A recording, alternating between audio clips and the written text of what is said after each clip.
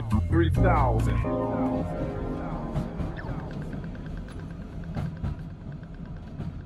What is doing? My name's Maloney. This is the 3000 podcast. Today, I'm joined by an anti-advertising activist, Kyle Magee. Kyle, thanks for coming. No problem, Maloney. Thanks for having me. Is that what you want to be known as? Are you an activist? Are you a person? What do you want to be? Yeah, well, I am a person. I mean, people do say the word activist, and yeah, anti-advertising is obviously, the thing. So yeah, that will be the title. There's not really much you can do about it, is there? No, people will place labels on you whether you like them or not, really. Yeah.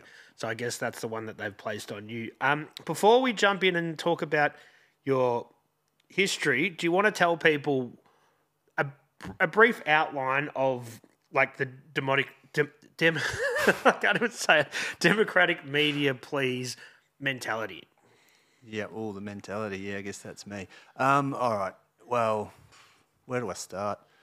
Basically, I became aware of, colonialism, the history of the world, modern day, late stage capitalism, and was kind of horrified and had a bit of a breakdown. I was studying science and engineering at the time, took a gap year, went travelling to try and think about what I could possibly do. And yeah, it was during that year that I first just had the idea that you can't have democracy with a media system that is funded and run by corporates. We live in a corpocracy. That's the biggest problem with these democracies that people have fought for over hundreds of years. Mm-hmm.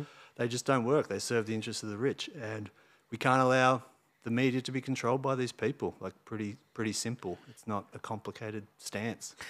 It sounds complicated, but when you break it down to the crux of it, it's pretty simple. Yeah, democratic media is for people. It serves people's interests. It talks about things that are relevant to people. But what we've got is this system of obfuscation and lies, which is basically just to continue the profit-driven machine, which is destroying the planet, destroying lives. And, we live in a state of constant warfare to keep this many-tiered system of exploitation. It's got to stop. Mm-hmm. Yep, and you're actually doing something about it. I think a lot of people have this mindset and they think, well, what can I do? So you're actually doing something about it. You're getting off your ass and you're making it happen. Yeah, but it wasn't like I chose to do it. I couldn't not do it, like I was freaking out. I was losing my mind. I was going to die, basically, if I didn't do something on this. And basically saved my life. Like I was so depressed about all this stuff. And, you go to other people and you talk about it and everyone's sort of like, yeah, we know, but what can you do? What can you do? Yeah, so I had to find something and I did, which is pretty cool. Yeah. For sure. So let's break it down for your personal journey. So you finish school, you're just thinking you're going to be a part of the system. You're thinking, I'm going to go and study. You go to university. What are you studying there? I was studying science and engineering for no real reason. Because that's what you do after school. Yeah, I didn't know that. Yeah, I did high school in Shepparton and, just maths and science was what came easiest to me, so I did that, and then I got a certain score and was like, I can go to a uni, what can I do, with these subjects? There was no thought behind it. And I'd look at other people who had sort of passion for what they were doing and thought, geez, that'd be great. But yeah, didn't really realise what my passion would be and just how much it would control my life. Yeah. So the early years of uni, or the early year that you were at uni, it became evident pretty quickly that sort of path wasn't for you? Not really. I just wasn't really that interested in it. I mean, I was studying electrical engineering and I guess, you start thinking about what you're going to do. You're going to work for a multinational corporation who makes these products out of rare earths mined by children in Africa and, they're designed to be obsolete. They're actually, technologies that are destroying people's attention, sort of all of that stuff. I'm just like, what is the point of this? Maybe I'll get a job where I have some money, but is this creating a better world? Is this a good thing? And the answer was no. No. And then so you decide to take a year, like a gap year type scenario, travel around. Where'd you head to?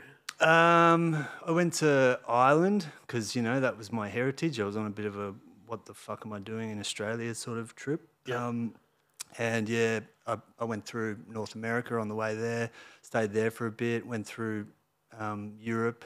After I left, I worked in Ireland in a sporting warehouse for a bit, went quickly through Europe, Went to Southeast Asia, India, Sri Lanka. Jeez, that's a lot in a year, man. Yeah, well, it was like a round the world ticket as you did at the time. But yeah, I was in Sri Lanka when the Boxing Day tsunami happened, and that was kind of a big moment for me, just because you live seeing these countries that are sort of in really bad shape because of what colonialism has done to them over hundreds of years. And yeah, then a natural disaster happens and everybody's very generous and wants to solve this problem. I was just like, humans are the biggest natural disaster that's ever happened to humans. Like, this place was fucked before this wave came, and it was all because of what our developed countries do to the rest of the world. Yeah. And I'm guessing that's a bit of an eye-opening thing, because before that you only see these things from afar on TV, that sort of thing. And then when you're there, you're like, well, hang on a second, this is in your face and it's real. Yeah, I mean, yes and no. Like, I don't know, maybe I've got a good imagination, but yeah, I was travelling that year and going, well, now I can tell people that I've travelled, but it didn't really change things for me that much. Like, reading and looking and imagining what it's like in these places is almost enough a lot of the time. Yeah. But yeah, the lived experience is something that people really bang on about, isn't it? Yeah, well, that's it. So then you come back and then you think, I'm going to start uni, or this is when you thought back at uni, or you thought, no, there's something, a different path for me? Yeah, well, I did have the idea of the painting over billboards and saying the whole corporate media is a load of shit that needs to end. But yeah, I went, okay, maybe that's pretty extreme. Like, look, I'll just try to go back to the course. Obviously, I would know how everyone would react if I did that.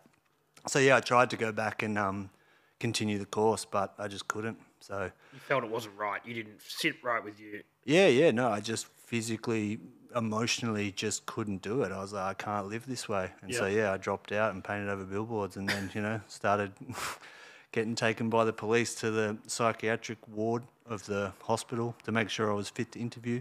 Wow. That sort of stuff. And Okay. so yeah, then it was a whole journey of me trying to prove that I'm not insane to a system that will always say you're insane if you're against it. Yeah. So, yeah. Man. I think it's true, but it's daunting when you put it into those words. Yeah. It's like, so with your journey of doing that, do you remember the first billboard that you did, or thinking, all right, I'm going to actually go and do this? Because people have these ideas that this stuff's fucked, but to go get your paint, get your roller, put it into practice is a different scenario. Yeah. There was a billboard just around the corner of my house, which was where I started. I was in Brunswick West at the time. And yeah, I just picked targets that were easy and went for them. Had a white ute at the time, dressed up like a worker, painted them neatly from one side to the other. Nobody said anything. And before I got caught by the police, I ended up stopping painting just because people were asking me why I was doing it, and I sort of realised that I wasn't very good at explaining it. I couldn't make people understand.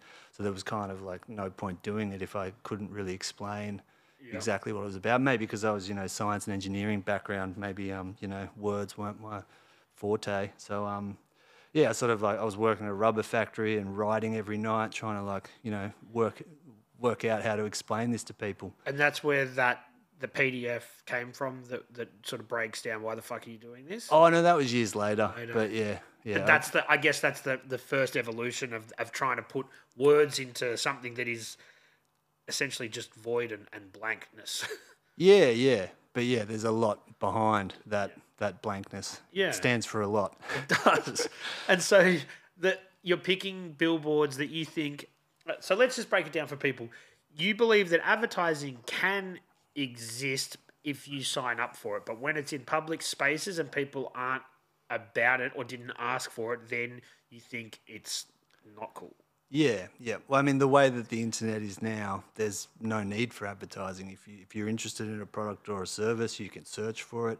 Like, of course, you're not going to stop a company from producing promotional material about their product or service, but people shouldn't get it unless they go there and directly ask for it. Yeah. And yeah, sort of like, if you had legislation that made that a legal thing, it'd be, there's no advertising in public media systems. There's no advertising in the street. It's just it's a thing that companies can produce, but you have to seek out to get any of. So does that sort of ideal, is it anywhere in the world? Is there a country or a city where that exists? No. Oh, well, not to my knowledge. Yeah. So you think that it's an interesting one because I agree with you, but if not one country in the world has done it, has managed to do it, it's a fucking tall order.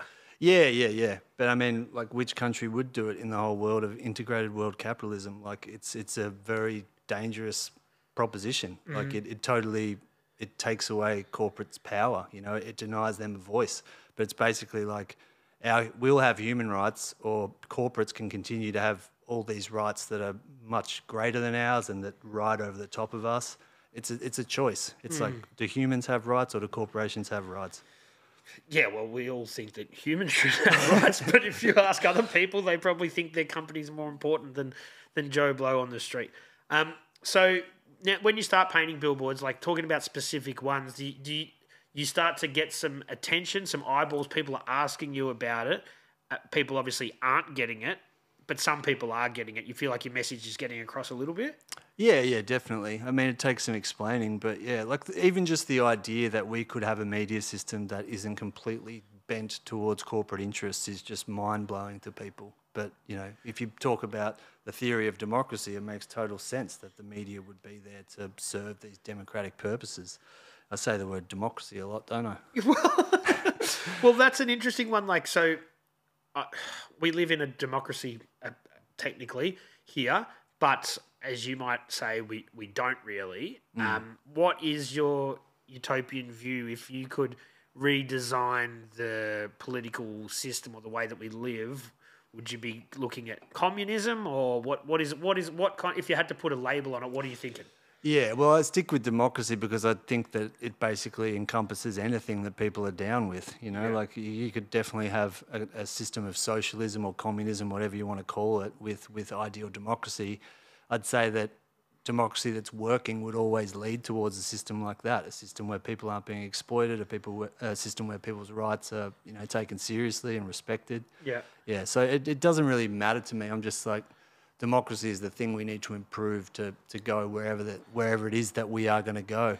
But if that's going to be the way that we're going to go, then the whole democratic system needs an overhaul, though. Like, basically need to break it down and start again. Well, yeah, not really. I mean, like, yeah, I mean, people have really lost faith in it to the point where most people on the left don't even seem to care about improving democracy or making it work. It's just like, it's not going to work. It's all fucked. We need to like destroy the system and make something new. But it's like, well, what is it? What's it going to be? Like, if we can't have a system where we vote for people in power, if we put people into power who are then like dependent on our approval to continue, I don't understand how anything else could operate like outside of that. Like, but we've found ourselves in this situation where people don't have faith in the current system, but they believe democracy is the right way to do it by in large. So yeah. Do you know what I mean? It's a bit of a, we've found ourselves. I think the system's been in place for so long, so people have lost faith in it. But they realise that democracy is probably the best way to do it, but we don't have faith in the current system. Yeah, or we're not like talking about the things that we need to change to get it happening. And, you know, we can't basically say it again. We can't have a corporate media. Our politicians are totally on the take. They're totally corrupt. Our media doesn't cover it. They're getting huge handouts all the time, these corporations. They distract. They talk over the top of really important stuff with really trivial crap. Like, we can't be educated. We can't even sort of like our communal critical thinking is sort of fostered and established by the public discourse, you know, so we need that not to be controlled by the bad guys. And yeah, like when I look back at the history of democracy, or, you know, the escape from monarchy, absolute rulers, you know, that was considered impossible at one point, when people are going, oh, maybe we shouldn't have a king who's just this despotic ruler who like kind of kills us all when he wants to. You know, that seemed impossible. But, you know, over time, the vote has been sort of expanded, and it's got to this point where everybody has the vote, but it's meaningless because the whole political agenda is controlled by the corporates. Yeah. It is a corpocracy. So the two-party system needs to be abolished.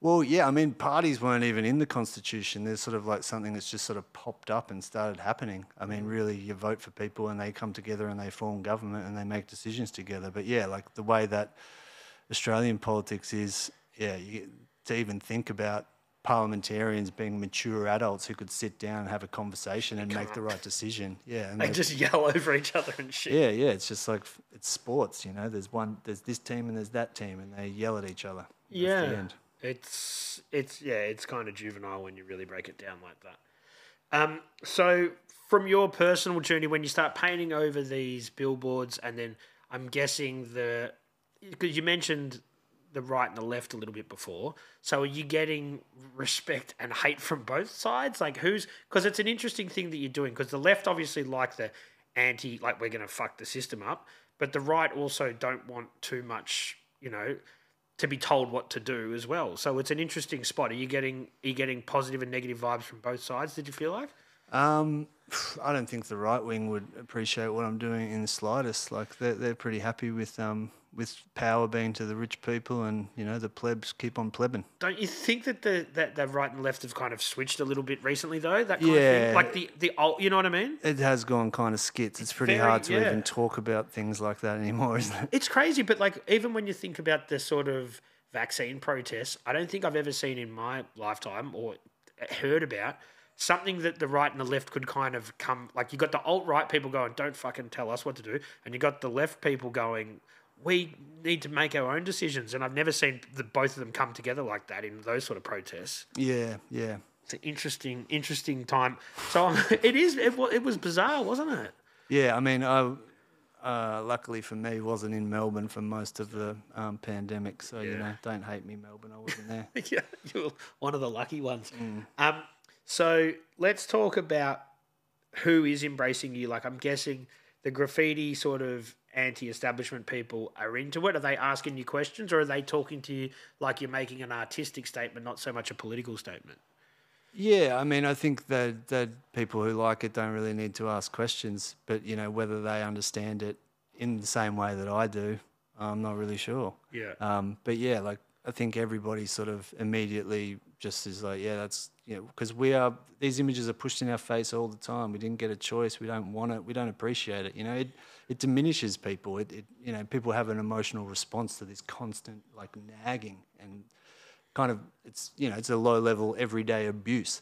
So people sort of respond in an emotional way, like, yeah, fucking sweet. Like, fuck those idiots up. They're so annoying. Yeah. But yeah, in terms of like it being a serious sort of political point about what the future of democracy, if there is a future of democracy, yeah, I mean, you tell me. Yeah.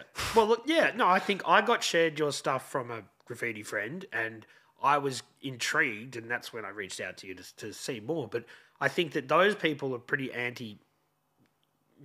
It's a funny scenario. I think we spoke about this in text. Graffiti guys, most of them are anti-advertising sort of thing, but in turn, graffiti is basically self-promotion advertising and putting yourself up there everywhere as well. Yeah. And then obviously, like, graffiti culture ends up in advertising a lot of the time. And yeah, for the writers and artists who are earning a lot of money, yeah, it's like it's wallpaper for capitalism, isn't it? It's doing big walls for Woolies or whatever.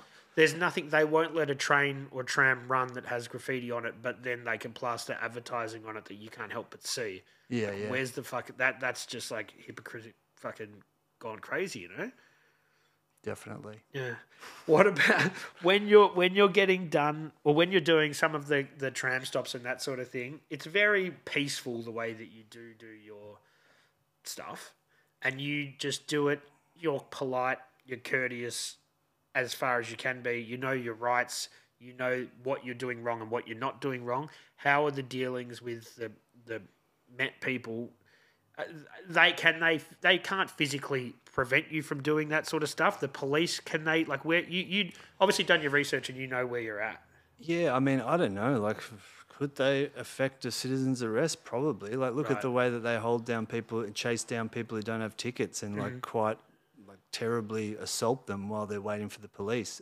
Yeah, I guess they could do anything, but I just try to talk to them like people and hope that they won't do that. And yeah, like, it's a massive exercise of privilege on my part. I'm a white, 40-year-old man. Like, I'm going to get the best treatment from these people, and I'm sort of taking advantage of that. Yeah. So when you do just hit those tram stops, the ad shells or whatever they're fucking called, and do that, you know that eventually the cops are going to turn up, and that's part of the process for you mentally when you go to do it. You're like, this is what I'm going to do, this is what I'm going to achieve, and eventually the cops are going to turn up. Yeah, and I mean, they don't always. Like, often, they just won't come. When I was postering, which is, when I'd really minimise the sort of damage that I was causing, often they just wouldn't show up. And it's not so much like that I want the interaction with the police or the contact with the court system. It's just that I want to make a public protest in public, fully open. Yep. And as a consequence of that, this other stuff is going to happen. Yeah, and I guess that is one way that you can get some eyeballs on your eventual... The goal is to get people aware of what you're trying to... And so then you can get more people siding with you. Is that the eventual goal? Well, yeah, I guess so. I mean, when I started, it was all about me being happy with who I was and how I was living in the world. Like, I had to do this for me to feel okay. And then, I remember, like, being in jail going, like, I don't want, like... Because, ego gets into everything. And I'm like, if I'm doing this to say that, we need to improve democracy in this way, people might agree with me, they might like the stance that I've taken, then I have some kind of social capital. Like, I didn't want to be in that egotistical world, which is just the world of humans. And I was like, okay, I'll just paint over billboards and I'll be in jail forever and no one will ever know, and then I'll die and that'll be fine. But at least I know I didn't do it for ego. And you'll live with yourself. But obviously... As I thought through that, I'm like, that's stupid. Like, if you're doing this, it's because you want people to know what you're doing and you do want to influence things. But obviously I know what I'm trying to influence, the power that it has, that's always going to be arrayed against me. So it's like, like, I'll achieve what I achieve, which is probably not much, but it's something. But you're doing it for yourself though, and that's what matters. Yeah. And like, I guess sort of in the later years, I've sort of been more focused on trying to get it out there as much as I can. Yeah. And so you mentioned some jail sort of stints there or time. So when you do actually get apprehended, the cops take you in, you're always generally non-confrontational. You'll sort of do what they ask to an extent, and then what happens? They just sort of... Do they scratch their head and say, what the fuck are you doing? Like, I'm guessing they don't kind of understand that you're making a statement. Yeah. I mean, sometimes they kind of understand. It's confusing for them. I don't really know what's going on inside their heads. But, they've just got to process me. They've just got to do the job, Like, I have broken the law as it's written, so they just do it. Yeah, and you would obviously give them as little information as you can. You just do your no comment stuff, but then they inevitably can use some of that as evidence. And like you said, how long have you been detained for in certain situations? The longest I was kept on remand for 72 days. Jesus. In Melbourne? Yeah. I was at the remand centre. Yeah, so my lawyer at the time, it was when I was painting over the billboard on the corner of Gertrude and Smith. Yep. And, I'd painted over. I got sent to jail for a month. So the cops caught you red-handed in that scenario? Yeah.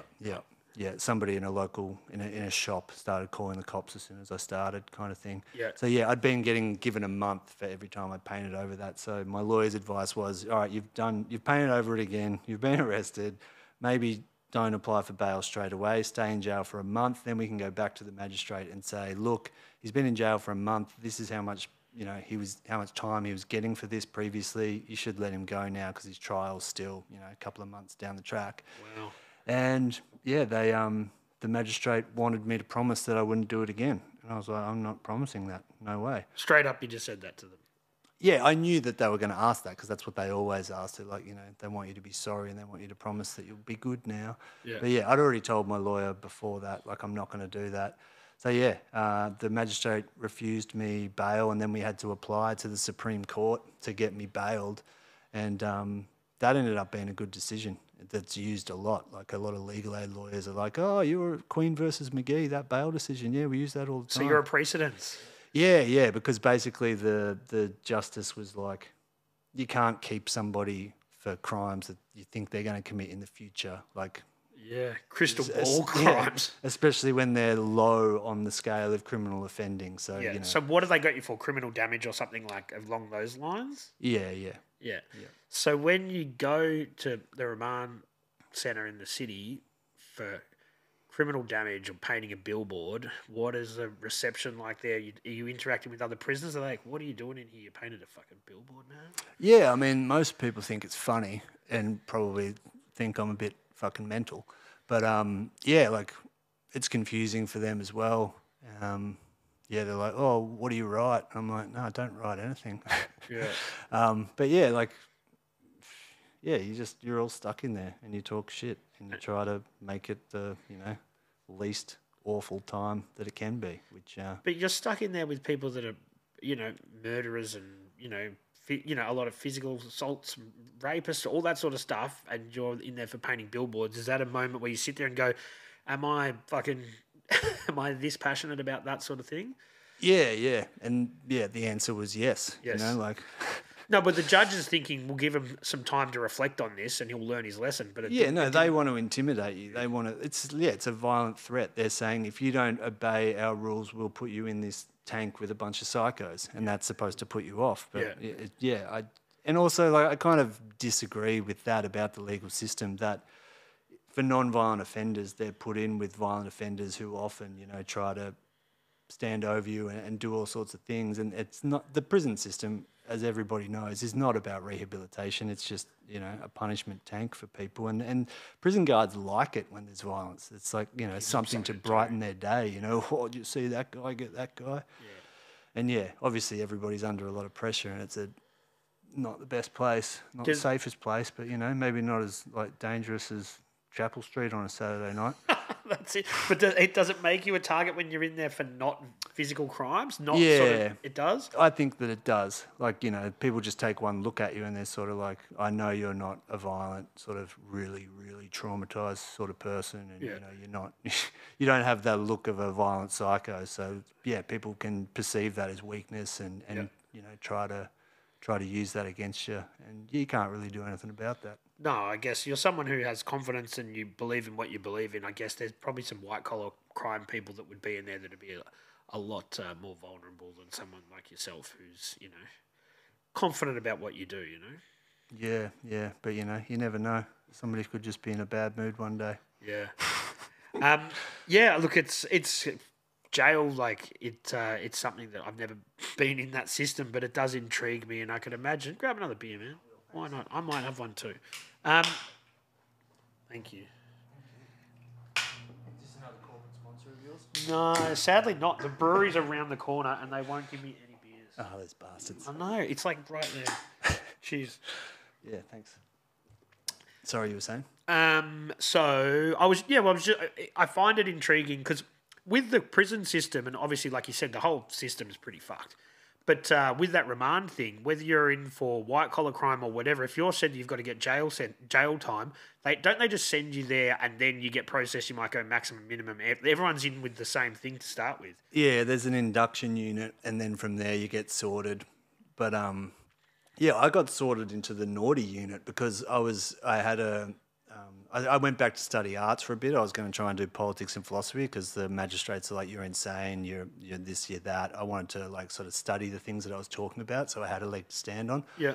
So I was basically asking for a governor's request to say I want to ask to access the internet to be able to continue this online course.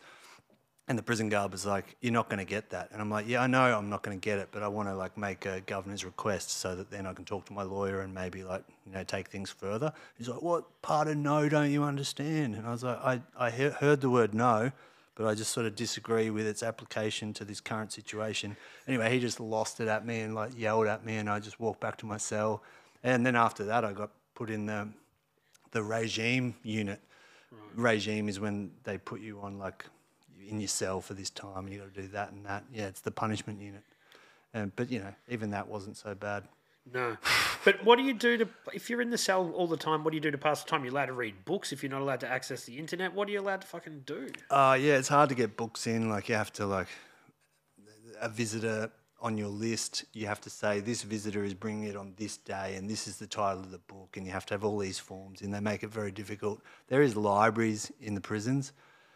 But, when during the day, you can go outside the cell, you can walk around, you can exercise, you can play sports sometimes, depending on the prison. Yeah. And so that 72 days there, you get out, and like you said, the magistrate sort of had concerns for your mental state. Did they give you like a psychiatric evaluation? Do they talk about that? I guess because you're repeat offending, for lack of a better term. Yeah, they definitely wanted to pathologise me. That's for sure. But yeah, like they're not really concerned about your mental health. They just like Ticking a box. oh, I don't know. They'll just say it to invalidate your protest. Like Right. And so did you do those exams or whatever they've asked? yeah, I sat through a lot of them. Like particularly when I was younger, they would put me into those. But more recently, I guess as I'm older and more confident and more like less clearly fucking depressed, it hasn't happened as much. Yeah. So you honestly think that this stuff, your protest, has helped your mental state to the point that it's dragged you single-handedly out of depression? Well, I wouldn't say out of depression, but I'm happier than I was. Yeah. Yeah. And no, depression. Look, it's really good that we get to talk about this now, and I speak to a lot of people on this show about it because people didn't talk about it years ago. Like, there's different ways to look at it, and do you believe that like depression is a chemical imbalance, or what do you think it is? Yeah, like for years I was saying I'm not depressed, the world's fucked, I have an appropriate value system and I know the world. That's why I feel sad about the world. There's nothing wrong with me. Like, you guys are full of shit. So yeah, I sort of had really bad experiences with all psychiatrists and psychologists, and basically refused to go anywhere near them, and yeah, tried to deal with myself. But yeah, like drugs definitely help, even when you are knowing what the reason for your distress is. And yeah, I've certainly been on them sometimes, just to take that lowest low out of it, like if you end up in your room for a week, just wanting it all to be over, like that's not cool. And if you can take a little pill that stops that from happening and allows you to do what you want to do, then that's a good thing. But yeah, like mental health is a very funny topic because yeah, the whole world's insane, and Yeah, look, it's true, but at least we can talk about it now. Like, I've got friends that are totally against the medicating of really anything, and I've got other friends that are about it. And like you just said, that you think that it's good, But I've also got friends that self-medicate all the time, smoke weed, and you're like, well, you should take your actual medication that's been prescribed to you. You know what I mean? Yeah, well, I get prescribed weed now too. Yeah. So that's pretty cool. That is my medicine. Well, if you're that way inclined, I guess. No, well, I don't smoke weed, and it's just not for me. It's never agreed with me. I just don't really do it. But some people it works for, and other people, I guess, it's like anything. Yeah. It makes me too fucking paranoid or something. I don't know, man. Yeah, it definitely can do that. But that can be a dosing issue as well, can't it? Just too stoned. But yeah, like for me, it just sort of sometimes allows me to enjoy myself. Like I can get so heavy in my thought patterns, and everything just seems frustrating and annoying.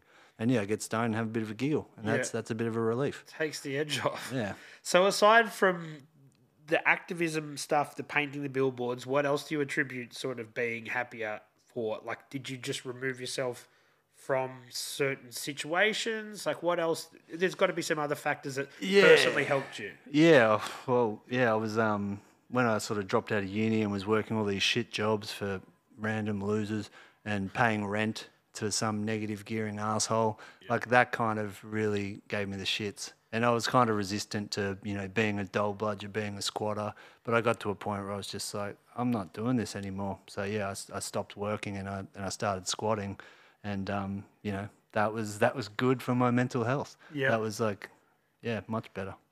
So I'm amazed by the whole squatting thing. It seemed to be a lot. When I was a kid, any abandoned place you'd find squatters. It seems to be a bit harder to do now. I'm not venturing into abandoned buildings that much anymore. But how does somebody go I'm guessing you're in your 20s at that stage, to find a squat? How did you do that? Oh, there was a bunch of people who did it, and yeah, you would just word of mouth. You'd find people that were doing like-minded sort of shit. Yeah, and yeah, people would look around for empties and inform each other of what they'd found and that sort of stuff. And yeah, so it's a community within the Yeah, pretty much. But what you do find is that people age out of it. It's all fun and games to be squatting houses in your early 20s, but yeah, when people are in their late 30s, they're like, shit, maybe I should stop being such a loser. Get a job, start paying rent. Yeah. Become part of the system. So you actually, when I think of squatting, I always think of like abandoned office buildings or like industrial area buildings, but people are squatting in actual residential houses. Yeah, yeah. So you just find an abandoned one that somebody doesn't give a fuck about, but then the neighbours are going to complain, like all that sort of stuff. Yeah, often the neighbours are happy to have someone in there because, an abandoned house is, the garden's overgrown, it looks terrible. And yeah, if you can talk to them and say, we're not up to anything here, we're just living here, a lot of the time they support it. Yeah. So they feel like at least you're occupying the property and you're not, as long as they know you're not doing drugs and that sort of thing, I guess then they're sort of happy. Yeah, yeah, even though they're probably doing drugs in their house as well. But yeah, I mean, that was another thing I tried, because I was drinking and doing whatever drugs young people do, and I was like, maybe this isn't good. So for 7 years, I didn't drink or do any drugs, and I was vegan as well, and I was exercising and trying to get my mental health on track that way. But that didn't really work. That was just a bit boring, those 7 years. Yes, yeah. Well, like they say, anything in moderation, though. Like, I think when you cut yourself off cold turkey to everything, which is fine. I've had lots of people on this podcast. I'd say 15 people that probably just cold turkey off every drug and alcohol. Yeah. And that's fine for them, but it may not be healthy for other people, Yeah, yeah. I mean, you do what you have to do when you have to do it, kind of thing. But yeah, it's definitely good for some people some of the time. But yeah. Some people just can't handle their stuff. That's they have to go cold turkey, Yeah. There is that as well. There's that. So when you're squatting, you're meeting other people that have, I'm guessing, similar kind of activism kind of mindsets. And is that good from a sort of networking perspective? You're surrounding yourself with more like-minded people, or are you finding that that's kind of inhibiting to what you want to do? No, it was the first thing, definitely. It's always good to find people who are concerned about the same things you are and, trying to find ways out of the channels that you push through, And these people are actually doing something as well. They're not just sort of talking about it. You know what I mean? Oh, yeah, no, there's a lot of people who are just talking about it, saving up their dole checks to go and fly to Europe for a, radical holiday. Really? Well, yeah, like a lot of, with squatting, there's a lot of eating out of bins and, not spending money and, trying to minimise their the way that their impact on the globe, I guess, is a lot of it. Maybe, but when you spend all your saved up dole checks on plane tickets and that's kind of going against it. So how did your family and friends feel about you taking this? It's a radical step from going to school, going to do science and technology, was it? Yeah, that science and engineering. Yeah, they freaked out. Yeah, obviously my parents freaked out. A lot of my friends didn't understand, and they're just concerned. Yeah. So yeah, that was like something for me to try and prove to these people. And how do you go about doing that?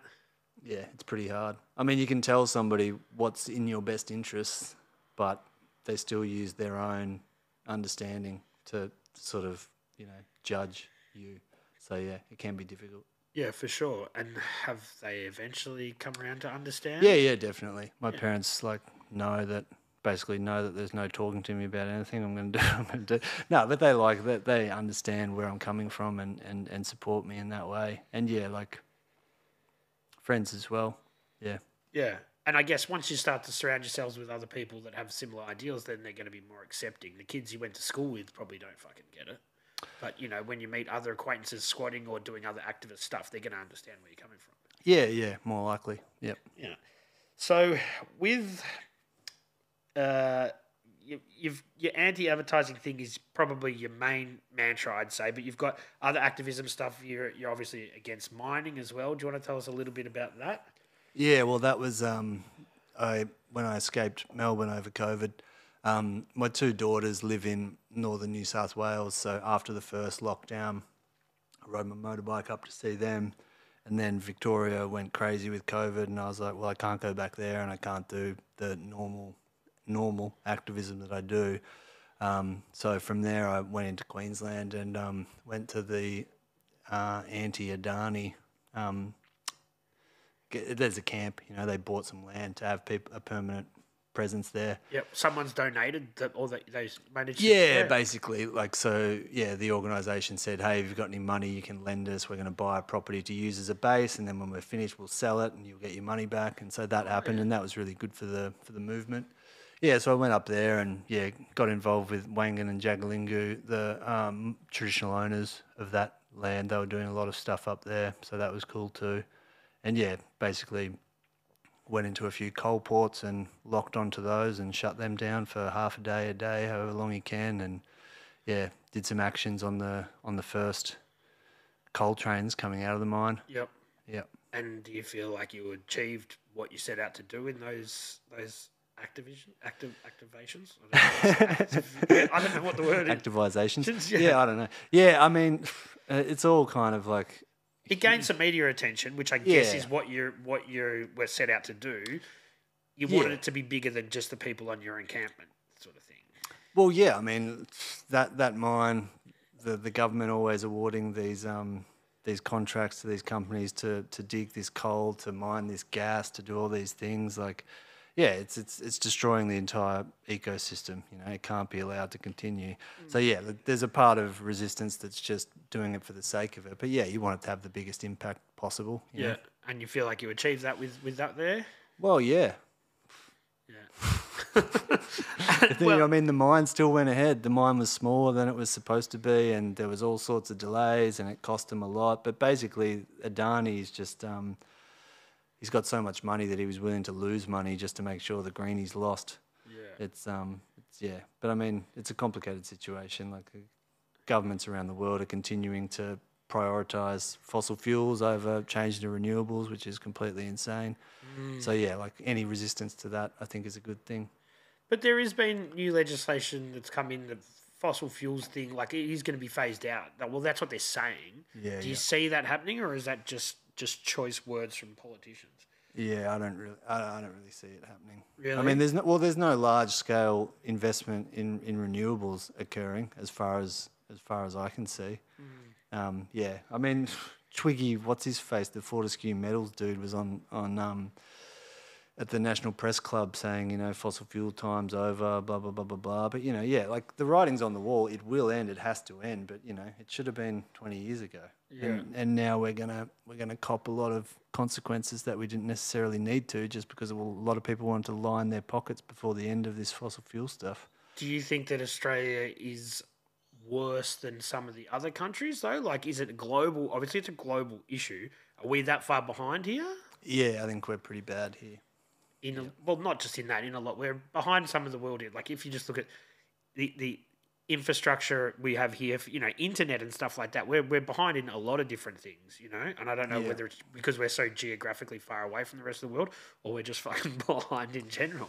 Yeah, I think that the government can just get away with a lot here. That Australians are pretty apathetic, and government just does what they want. And like a lot of people are like, fuck the government, they're all dogs, fucking whatever. Yeah, and that's another type of disengagement that allows all this crap to continue to happen. We've got no high-speed rail along the East Coast. That's madness. There's all sorts of things that Australia should have done. And we've got so much sun and so much sort of like capacity to do things differently. But when you talk about renewables, you've also got to talk about, how much power do we really need? Because, all of the renewable sources of power also have their own toll. Yeah, well, that's exactly it. And like solar obviously is there, and like you said, we've got heaps of sun, but we don't seem to be harnessing that nearly enough. And then when you look at the way that they say, all right, well, we're going to have a solar rebate scheme, that's all kickbacks and fucking people lining their own pockets in one way or another as well. Yeah. Disguised as something really positive for the environment. Yeah. And like I heard about some huge solar project happening in the north of Australia, and it was basically like it's all been done by a Singaporean company that's going to, take the power by a huge cable back to Singapore. Really? Yeah, I'm pretty sure it was Singapore. Oh, yeah, that's fucked, man. I don't know. Yeah, look, I can see where the depression sets in when you really think about it. Like, and I think I'm like as guilty as most people. I understand that the world's pretty fucked. I stick my head in the sand. I exist in my little bubble. Yeah. And then I'm just like, I'm not going to make a difference. So it's commendable that for someone like yourself that just goes, no, I'm not going to do that. I'm actually going to speak about it, because if enough people are like-minded, then you can make a difference. Yeah, yeah, definitely. But it's like, I know that I tried to put my head in the sand as well. You know, I just couldn't. So it's not like I look at somebody who's, you know, got a mortgage and living with their family and working a job and go like, you're a fucking idiot. Like, how could you do that? You're a dickhead. Like, no, I get it. Like, Yeah. people do what they have to do and do what they can do. And yeah. From my own personal standpoint, like, I used to not give a fuck about what people thought of me, and then I had a kid, and then that changes it. You know what I mean? And that, I think that sort of mentality happens for a lot of people, where you're like, I don't care. I'm just going to have fun, do whatever I want. Then you have a kid, and you're like, is my actions going to impact them? And that's when I start to feel sort of, you know. And I think that's how a lot of people get stuck. They have kids, they have a mortgage, and they just go, well, I'm stuck in this fucking path forever. Yeah. And they just accept the reality that's handed to them. Yeah. Yeah, and I mean, in my case, having kids, you know, what's more important for their future? Like, me having a job so I can, like, provide them with some sort of schooling for some future that may not exist, or, you know, trying to fight so that there actually may be a world for them to exist in. Yep. Do they understand that? Yeah, they do. But I mean, one of them's only 5, so, you know, her grasp of it is not the best. No. No, totally. But your oldest one. Yeah, of course they get it. But yeah, I mean, yeah, whenever you go outside the system and you have less money and you have less social esteem, it's like, it's a thing. Yeah. And then when you put the fact that you're a father on top of that, yeah, the judgment from other people can be greater, and your own judgment of yourself can be a lot more to deal with. But I love the way that you think about it, is in you're doing them a disservice if you don't do it, which is a good way to think about it, I think. Yeah. Yeah, man. I mean, they're fine. They're you know, kids in Australia, like, they're going to be okay. They're not getting blown up in Gaza. They're not, you know. Yeah. We are in a lucky place here, but the way things are going, if we don't change things too much, we're going to be in a fucking much worse place in the future, I think. Yeah, definitely. So people like you are doing stuff so I can just chill out and talk to them. No, well, I feel, you know, when you speak to someone like yourself who's so passionate about things like that, it does make me feel guilty. You know what I mean? But I'm not going to be one of those people that's going to tell you I'm going to do stuff because I'm not actually probably going to do it. Yeah. So that's probably worse when people say, "Good on you for doing it." Like, you know, that's good. Like, honesty, like, that's all you need, really. Yeah. Like, yeah. So let's talk about one of your biggest activations. I still don't know what to say. Was it Actions? Was it Flinders Street Station? Do you want to break that one down for us a little bit? Yeah. Can you talk about it or not really? Yeah, no, I can. Like, I don't know whether my lawyers would say that I should, but I will. Yeah, I went in there with the fire extinguisher on Black Friday, and yeah, I'd been to Europe and met a bunch of other anti-advertising activists from around the world, and yeah, so this Belgium group, a group based in Belgium, was organising this Zap Games, they called it, which is like on Black Friday because it's a consumerist day. Yeah, in the week leading up to Black Friday. Yeah. So yeah, they had all these different categories, and, you know, basically encouraging people to mess with advertising during this week. So yeah, that was happening. It was also like the Victorian election was the next day. So I just sprayed over the big video screen that's right through the gates of Flinders Street Station, and did that. None of the train staff wanted to talk to me, so I just left. The police eventually caught up with me, and yeah, they're saying that the screen had no protection. The paint went straight through it and destroyed it. It's like an LED screen or something. Yeah, I don't even know what the tech was, but yeah, it sort of went all like green, pixely around the outside of the paint, and then it just didn't work. And excuse me. Yeah, it was out of action for like 5 or 6 months. And which you've achieved something that you've really set out to do in that capacity then. Yeah. But the thing is, with the criminal damage charge, they must, you know, prove that I had an intention to damage it. Right. And basically I didn't, because I thought that it would be protected. I thought that this would be a cleaning job. If I was going to do something publicly like that, I'm not going to be causing that amount of damage, because I know what's going to happen, that they're going to have the reason to send me to jail for a long time, which is, you know, not what I want. No. So yeah, that's going to trial on the 27th of May in the county court, because any damage above $100,000 has to be heard in the county court. So they're saying that it's more than 100 grand. Yeah, well, the replacement screen that they've quoted is 250,000 or something. Fuck. But you know, this one has an epoxy resin coating to, you know, protect it. Yeah, like I'm basically just going to say I fully thought this was going to be a protected screen. It was going to be a cleaning job, you know. It's a practical and symbolic protest. You know, I want it to be striking enough to actually engage people, but I don't want to just, because I'm doing it openly, I'm not just going to like cause hundreds of thousands of dollars worth of damage, because then what's going to happen? Yeah. So that leads me to another thing.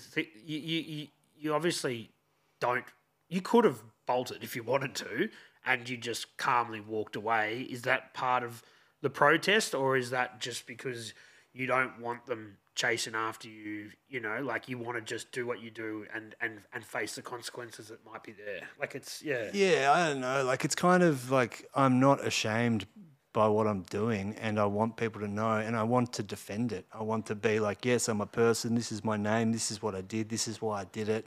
And, you know, like obviously a lot of people think that the secretive, covert way is the way to go. But I guess I'm trying to be the public-facing, you know, variety of protester that's just like, no, I'm open about this. And, you know, that's just what sits best with me. Yeah. I understand other people do things in different ways and don't judge them for that. But, yeah, this is what makes more sense to me, because I think that, we sort of really need to start talking about it. Like the aim of my whole activism and life basically is to convince people that, you know, if you believe in democracy, if you believe in any of this stuff that's been, you know, fought for centuries, then we have to get rid of this toxic media. Like it's so clearly fucked. And like I'm sort of scratching my head. I feel like I'm taking crazy pills, because there's all these like, you know, leftist intellectuals that are talking about democracy and how it's not working. I'm like, have you not noticed the fucking corporate media? Is that not clearly the biggest fucking problem that we should be dealing with? But, you know, like so many of these people, they write and work for these organisations, and they sort of like, they have their sections where like a little bit more lefty thought is allowable. Yeah, it's all just this sort of locked in mess. So now that for that case in particular, you're going to trial for that, can they bring up prior stuff for that sort of thing? We'll be bringing up prior stuff, because I'll basically be showing that this is an ongoing protest, and I have always tried to minimise the physical damage that I cause for obvious reasons, not liking jail being chiefly among them. But yeah, so they can bring it up. I don't know if they can bring it up, the prosecution, but you know, we'll be bringing it up. And then, so what are you looking at potentially having to?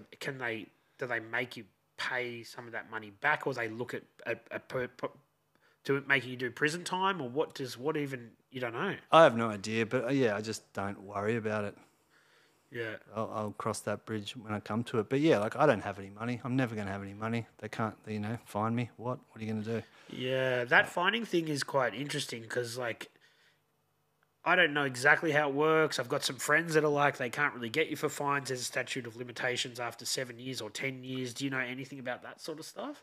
Well, I just know my experience, which is that I've never paid court fines, whether it's been court costs or like sometimes the court orders you to pay restitution to the victim, and I've never paid any of them. And yeah, there's been times when I represent myself a lot, and you know, I'm open about the fact that I don't pay fines to the magistrates. Yep. And they know that I don't pay fines, and then they'll give me a fine because, you know, they don't want to send me to jail because I guess they can see that it's kind of pointless and this is all just a joke. Yeah. I mean, it is a laughable situation, really. Like, you're going up to these people and they're supposed to be the representatives of justice and democracy, and you're like, this whole system's a fucking joke, and you know it. And they do know it. They have to know it. They're either like complete idiots or they know it.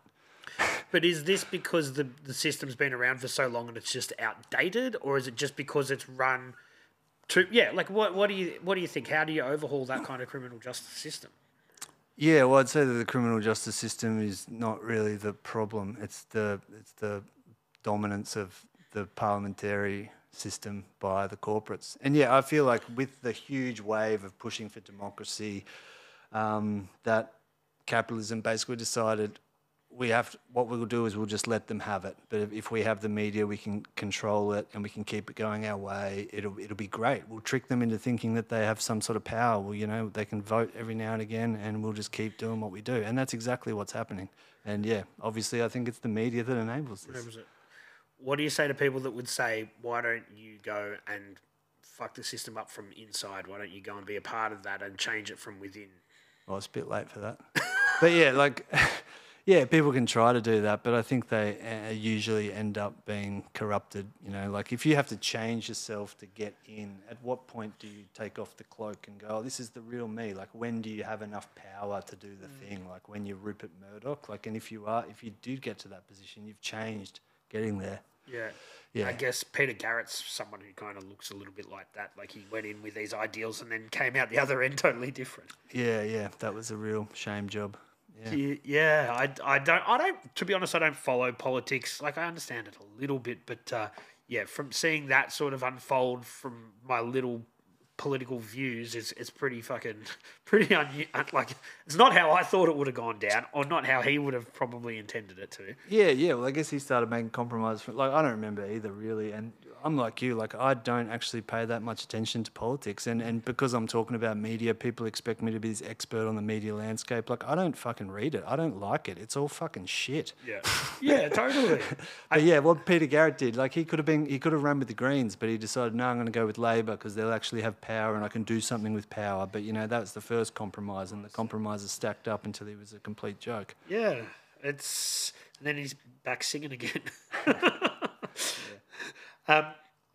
So, like, man, there's so many questions that I want to...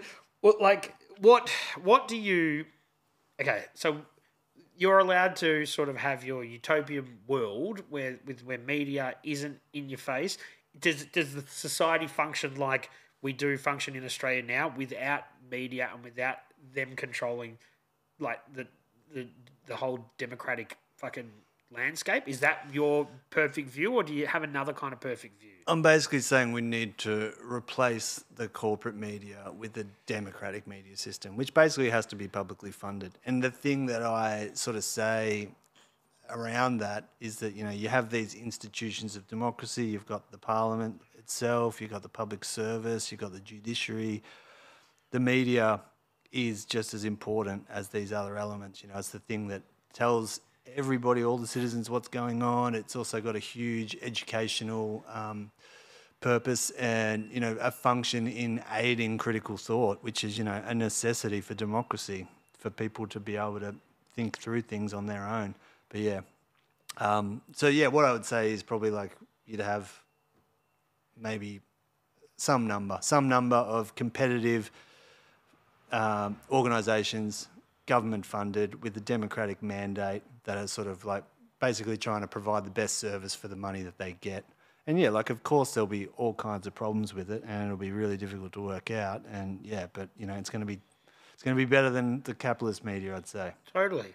What's your view? And this is something a little bit distant from what you sort of normally talk about, because I know that your major issue is with advertising that is to do with organisations for profit, right? Yeah. How do you feel about not-for-profit organisations advertising, that sort of thing? Yeah, well, I feel like the not-for-profits have got sucked into the whole advertising game by the for-profits. And yeah, obviously NGOs kind of, yeah, there's a lot of problems with those. Like they're a symptom of a system that's failing, and we're saying, oh, we're here to plug the gaps, and asking for donations from people who actually have a soul to fund these things. And then once they get funded, pretty much all they want is to make sure the funding keeps happening and everyone keeps having jobs. Yeah, I'm not really a big fan of NGOs in that way, especially when they spend so much of the money that's donated to them in advertising to get more donations. Yeah, it's like robbing Peter to pay Paul. It's like this vicious cycle of money. And people, like you said, kind people that donate to these things, they think that money's going to help people. and it's going like they're paying CEOs, they're paying rent, they're paying advertising. What percentage of those dollars is actually getting to people? It's pretty fucking small. It's small. And I mean, there is organisations that will tell you which organisations are best in terms of like the money actually getting where it's supposed to go. But yeah, it's like they're a symptom of a broken system, and Totally. they're not good. I've had some dealings with that in the past. I'll tell you about it afterwards, where how much money actually got filtered down to some people that need it, and yeah, it's definitely not what they make out to be at a lot of the time. Yeah. That's another problem we're going to fix while we're here, fixing the world problems. I'll add it to the list. I need a few more beers. So, without thinking about what your lawyer would tell you to do, will you stop doing this? Is this a lifelong fucking pursuit for you? Yeah, I would say so. Like, unless things change dramatically, which will be, some kind of, disaster. I don't know exactly what it would be, but yeah, like as long as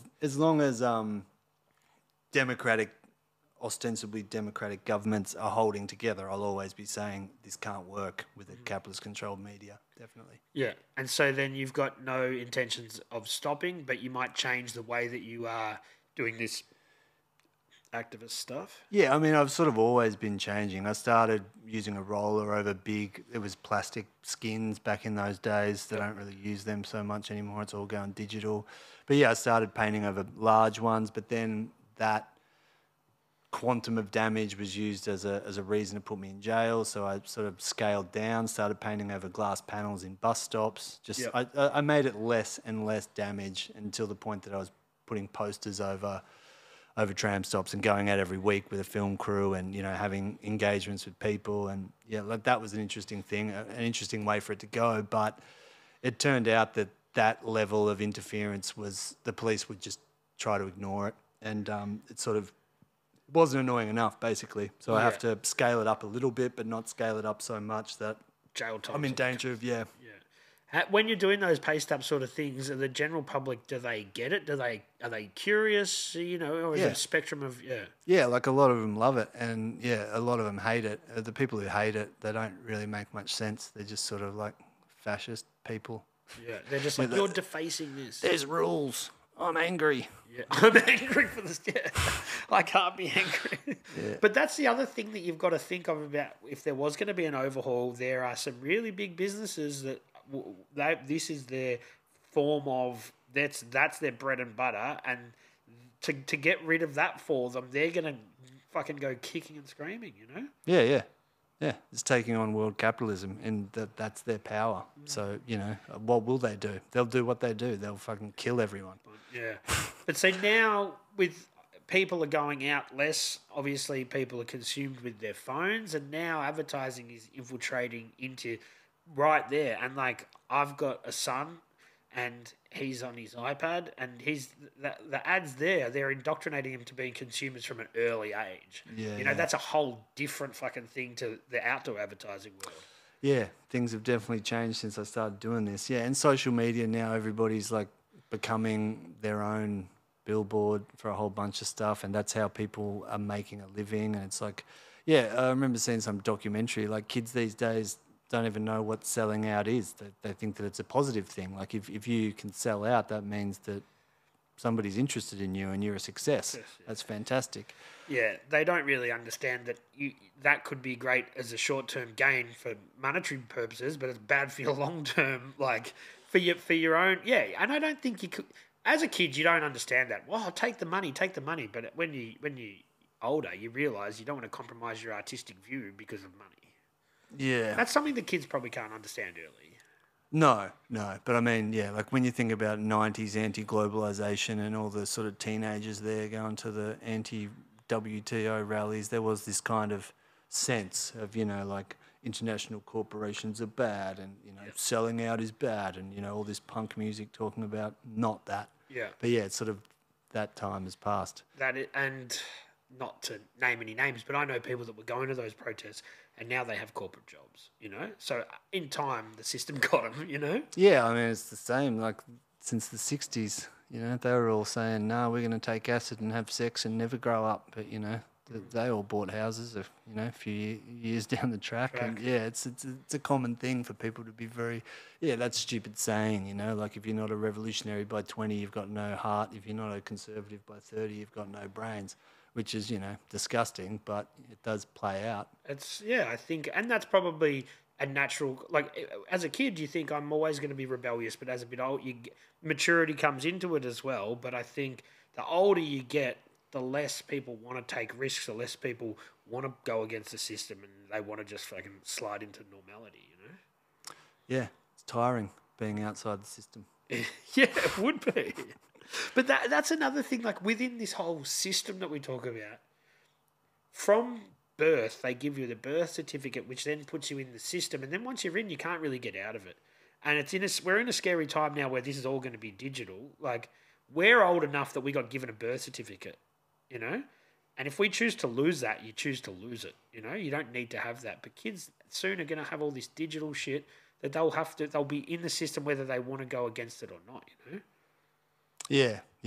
I mean, I guess when I said outside, I wasn't saying like not a part of it at all. I'm definitely a part of it. They can grab me and put me in their prison cells, can't they? So yeah, and you're always a part of the community, whatever you're saying about the future of it, like. Yeah, and it's kind of like when people are saying, oh, yeah, government's fucked and we need to, like, trash it all and start again, like, you're always going to wind up with a community. There's always going to be a way that you're going to have to relate. Even if there's 20 people in a new little fucking commune, there's going to be someone who leads and, you know what I mean? Like, that's always going to be the case. Yeah. So what do you suggest for younger people that are watching this that do want to make a difference, that do want to not just bury their head in the sand? What would you suggest that they do? Jeez, that's a lot of pressure.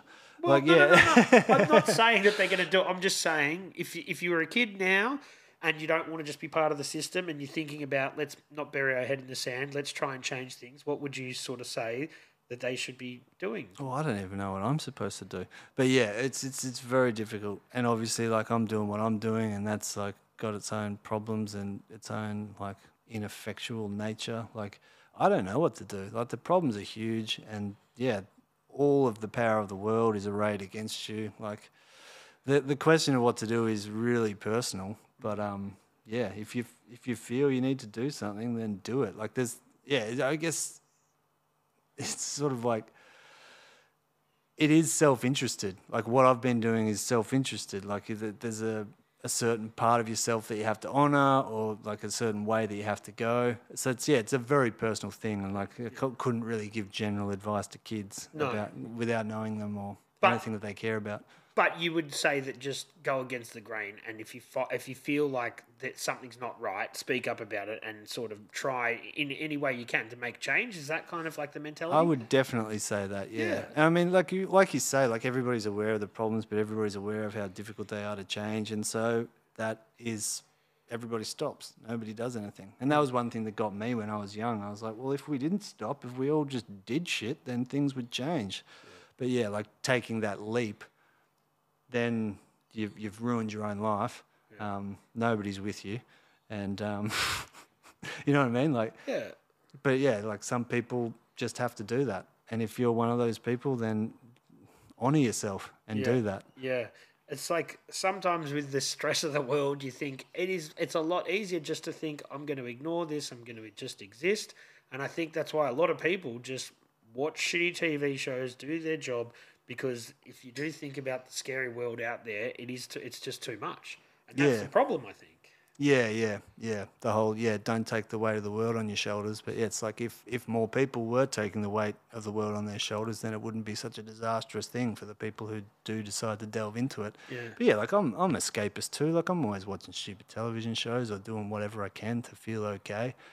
Yeah, it's a very, very strange and difficult time, Yeah, but I guess in those sort of situations when you do want to consume media, whether it's social media, whether it's, like you said, watching TV shows or whatever, you've signed up for the advertising, and that you are getting this product, so that advertising can be in your face. And you think that that's just part and parcel of it? It's different to when it's shoved down your throat in public? Yeah, well, I'm basically saying, like, social media as it exists, like, wouldn't exist. Like, basically, the only time you should see advertising is when you seek it out, and not like it shouldn't be jammed between other content that is interesting to you. Yeah. Like you should only be seeing it if you only want to see that. Like, because advertising is often squeezed into content that's offered as a bribe. You know, like, oh, you like seeing that, do you? Well, here's a few ads. Yeah, I'm saying it should be just completely isolated. So say, and this is because we linked up through Instagram, social media platform. Yeah. You feel that should be like a paid service because someone's got to pay for it at some stage. So people choose the free option all the time with stuff, so they become the product. Yeah. So what do you think with something like that, business, like Instagram's not going to go away tomorrow and they're not going to reevaluate their business model. So you think people should pay $50 a year or something and then have it advertising free? No, I don't think people should pay. I think it should be nationalised. Right. You know, Okay. it should be a public service. Our social media platform should be controlled and run on democratic principles as well. Wow, Not be okay. soaked in advertising, and because you see all the things that Meta does to try and suppress certain content and lift up others. You know, they want everyone to be shallow. They want everyone to be materially obsessed. You know, like what they do with the Palestine content. You know, they try to squeeze it all out. They try to push it all out. Mm-hmm. They try to push people down. Yeah, and they're running an agenda. They're going, we want you to be fucking idiots who don't know anything and don't care about anything and just want to buy shit. And, you know, they're pretty good at it. But they've got Meta, you know, Instagram, Facebook, that whole umbrella company has got besides TikTok, it's got a stranglehold on the whole sort of social media thing. So you think there should be one social media platform per country that is democratic that then is a service? Like, I don't know. Great question. Yeah, these are things that should be discussed by people who know more than me, probably. But yeah, like, I mean, obviously all of those businesses are international, and yeah, there should probably be an international response, you know? But then you get yourself into dangerous territory like in China where they have that communist thing and then they don't let them use certain parts of the internet. So then you go down the path of potentially having internet that's regulated by the Commonwealth or something, you know? Yeah. But, you know... So that's where does that... Yeah. Who do you trust? Do you trust the corporates or the state more? And obviously if you've got a state that's repressive and a problem. But yeah, the way that I would say that it should be written into the contract, into the mandate of the company is basically like the government is separate, shouldn't control, and you know we have to live up to these libertarian democratic principles in everything that we do. Yeah, and I think just from a global standpoint, looking at Meta going head to head with TikTok now, like the US definitely wants to not. They don't want that sort of Chinese technology infiltrating all their social media. Yeah, it's going to be an interesting space, that whole social media thing in the next few years. Yeah, and all this like sort of statecraft shit that these elites are talking about, like it's ancient crap. Like we're not here to fight, we're not here to battle for supremacy. We just have to chill out on the fucking rock and stop killing each other. Yeah. And yeah, it's very difficult to get rid of that whole like competitive state shit from these dinosaurs who are just ugh. But it's got to go, you know. The Americans always have something that they're trying to compete with someone else with, whether it's, you know, the Cold War, whether they always have to try and swing their dick bigger than someone else. You know what I mean? It's true. Yeah. I mean, yeah, it's and now it's a social media race. Yeah, well, that's just one form of power that they're grappling over. But yeah. Man, you're an interesting dude, and I could talk to you for hours. But yeah, probably should cut it off. we shouldn't. Is there anything else you want to talk about? Nah, not particularly. I mean, I can't really remember what I've said. On that note, then, Kyle Magee, activist, activizer. Thanks for coming, man. I appreciate it. Yeah, no problem. Thanks for the beers that you didn't get paid for. They definitely didn't. Cheers, man. 3,000.